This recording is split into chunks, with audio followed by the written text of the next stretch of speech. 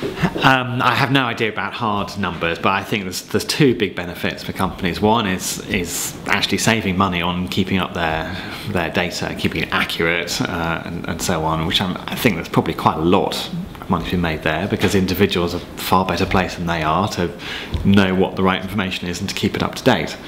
But I think the much bigger benefit is actually in changing the relationship between the corporates and their customers, by paying more respect to their customers, allowing the customers to have that information, hold that information rather than holding it themselves. It transforms the relationship, and I think it will transform how people think about their suppliers and the corporates they're associated with. And their data, I guess.